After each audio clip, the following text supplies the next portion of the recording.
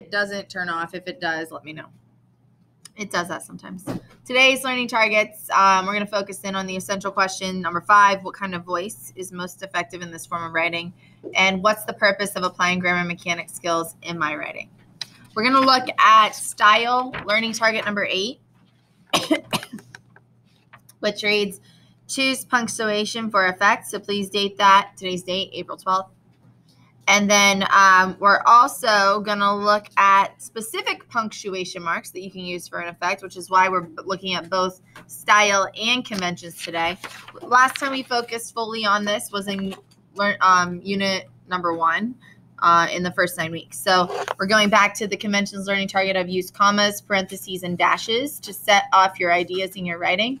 So you can put 412 for that one as well. But in addition to using commas, parentheses, and dashes to set up our ideas in our writing, we're going to focus in on, as we use those remarks, we should be using them to create a specific effect in our poetry.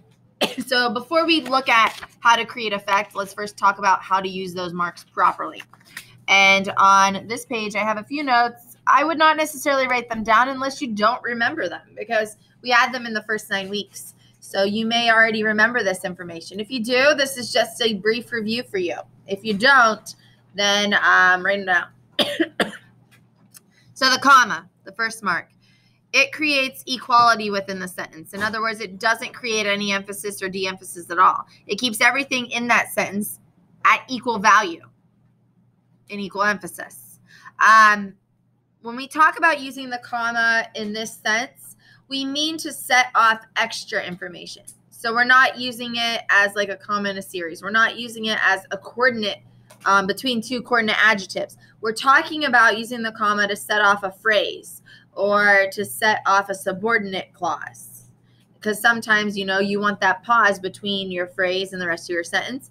It creates equality within the sentence when we use that pause, but it still sets it off as meaning you take a break, a slight pause when you're reading it out loud. The other two marks that we're going to talk about are used in the same manner as the comma. So when you don't want to, when you don't want to create no emphasis within your sentence, and you have a phrase or a clause that's subordinate, and you want to use that mark to create emphasis or to de-emphasize, you would use one of these two other types in the same place you would normally use a comma. So the dash, it creates a stronger emphasis in that portion of the sentence. It's like an arrow that points to what's next to it. So you create strength. It visually makes the reader look at that section more so than the other and than the rest of the sentence because it's there.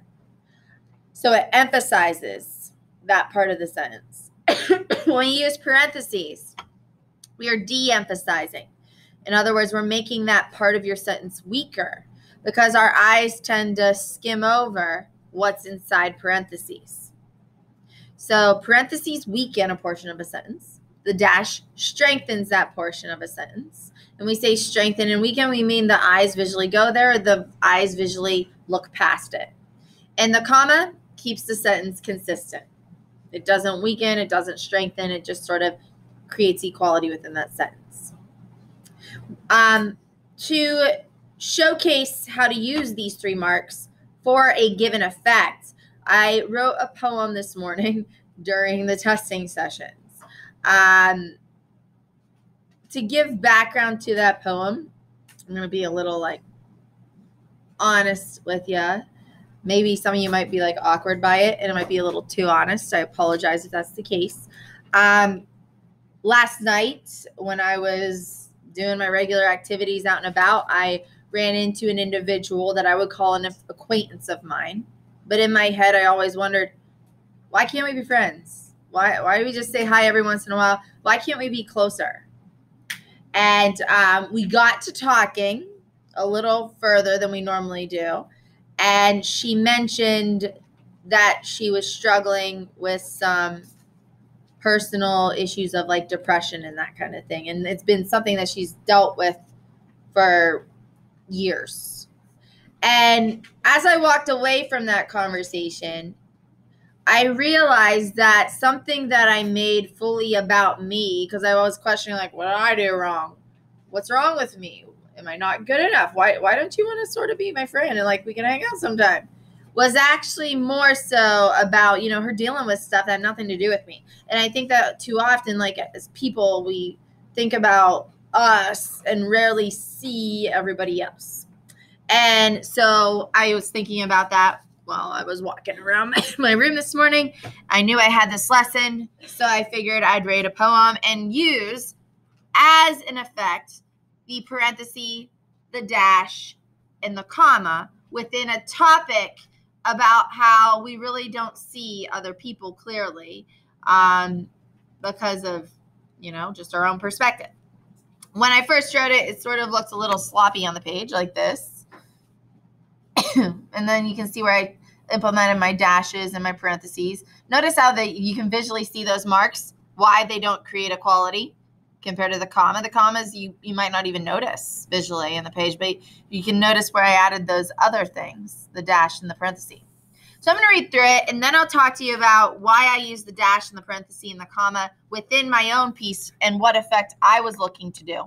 But you'll notice conventions-wise, each of those marks that I used, I did them properly. I set off extra information with either the comma, the parenthesis, or the dash. They weren't full sentences. There were portions of the sentence where I would normally, use the comma. Instead, I use the parenthesis or the dash.